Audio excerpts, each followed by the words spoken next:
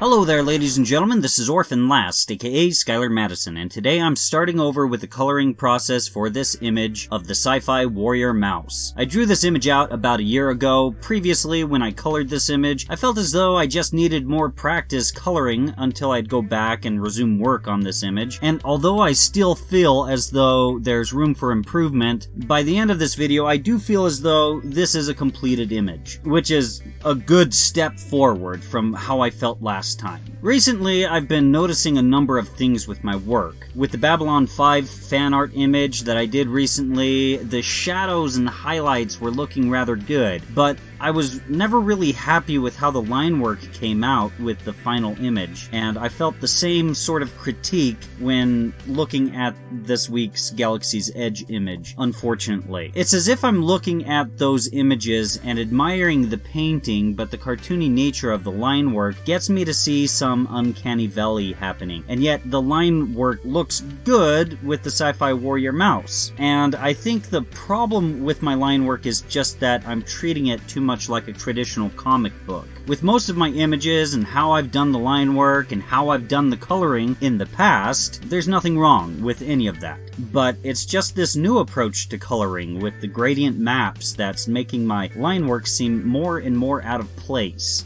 The gradient map painting technique leans more towards a realistic sort of look, whereas my line work is leaning towards looking like a cartoon or a comic book. I enjoy comic book art, and I love cartoons, and clearly I have no problem drawing that sort of thing.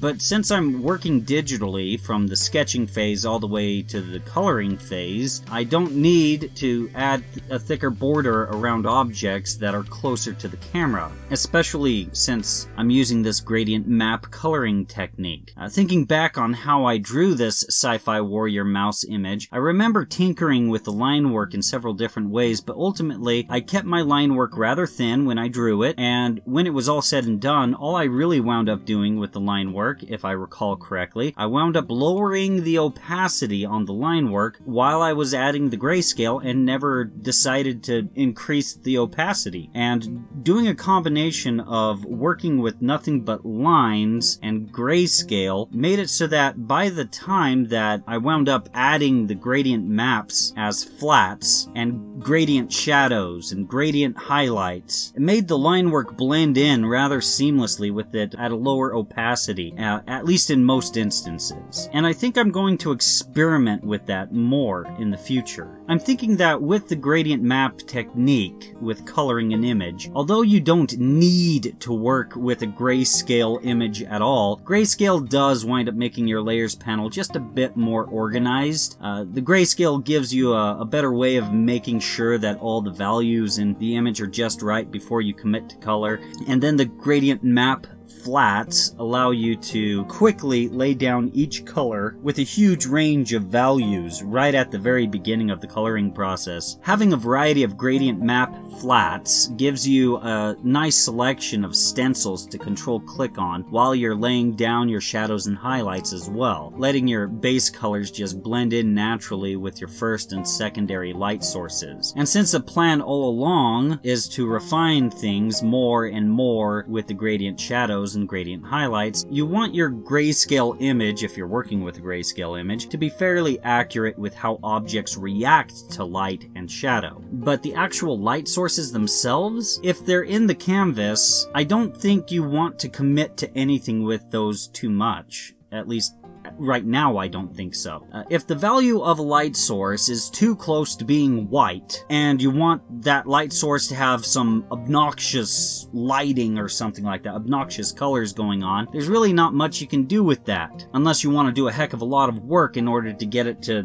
look the way that you want it to. So I think that I'm going to nail down a technique for light sources down the road. I'm not really quite sure what I'm going to be doing with it, but I'm just going to be tinkering with it a bit more. Ultimately, what I think that I'm describing here is that I think that I've hit a roadblock with my style. I'm gravitating towards this new look, this new feel for my artwork, and it's conflicting with how I've been drawing in the past, which means I need to evolve my style to something new, something that I think will also grab more attention as well. Otherwise, I think things will progressively become more and more uncanny if I just keep working with my old workflow and this new one that's kind of coming into being. One thing that I just love about this gradient map technique is that I can tweak colors throughout the entire image within seconds without having to revisit things 1,000 times. I could just open up a gradient map that I've already been working with by double-clicking on it on the layers panel and just tinker with the colors there,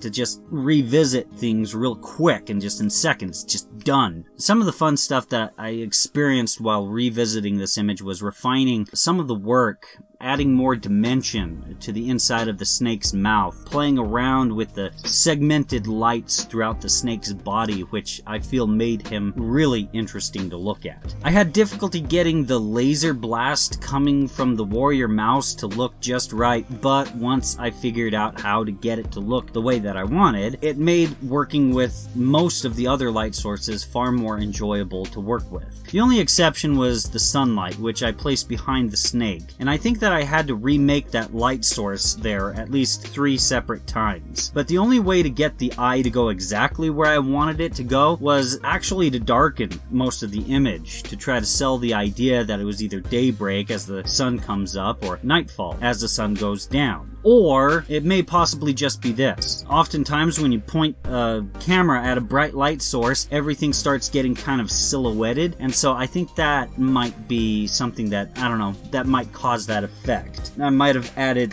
like camera physics just without knowing it. But in the end, all of that kind of made the image look all that much more intense, at least in my opinion. One thing about working with grayscale is that I think it'd be a good way to add things like motion blurs without having a slew of layers all over the place and trying to get all of the layers to work together with that motion blur. That sounds like a nightmare if you had to apply a motion blur to like 50 different layers and you don't know what layers need what. But that's just a theory running through my head, because by the time that I wanted a motion blur surrounding the subject of the image, I had already committed to too much work on too many gradient maps. But when working grayscale, you only need to worry about your grayscale layer and your line work layer. And I'm thinking that would be faster and easier to work with those 2 layers alone in order to get like motion blurs and such like that. I guess I could add things like motion lines, but I kind of hate motion lines. Some artists can pull it off really well, but it's kind of like cross-hatching. It's just something that doesn't feel all that natural to me. And as a final step, I wound up creating a black and white adjustment layer, which actually converts the image back to being black and white again. I used the light slider on my HSL slider to control just how much saturation I want in the image, and that's what that black and white adjustment layer does. It just desaturates things here and there as I change the value of my brush throughout the whole image. Okay, so let's go ahead and compare and contrast really quickly here. So here's the first draft of the image that I made a year ago. I really hate it. The laser blast looks horrible. It makes the eye confused at what the heck it's even looking at, especially as it hits the snake's mouth. The overabundance of saturation throughout the entire image makes you wonder what you're even supposed to be looking at. Everything just looks blurry. You look at the warrior mouse's hand, and it's like it's just phasing out of existence and just lowers in opacity randomly at its forearm. Generally, I hate how the coloring to this image came out a year ago, and it was just clear to me that I just needed to refine it. I needed to refine my technique when it comes to coloring, and now here's the new version. Now, I'm not saying that it's perfect, but there's way less saturation, which makes the things that are saturated look all that more appealing. Things just don't look blurry. There's no part of any character that just feels like it's phasing out of existence or anything like that. The laser blast looks much better, the snake looks far more intimidating, and generally, I think that I've come a long way in the last year. when it comes to coloring. Anyways guys, if you've enjoyed this content, feel free to like, share, and subscribe, and if you'd like to get more notifications from me, or would like to participate with my community a bit more, feel free to click on the bell, follow me on Twitter, or go ahead and join me on Discord. A link to the last two are in the video description below. If you'd like to support my channel, feel free to click on the image of my mascot in the upper right corner of the screen right now. It leads to my Patreon. Any support would be much appreciated. And if you've enjoyed this content, feel free to click on anything else that's appearing on the screen right now. Thank you very much for your time.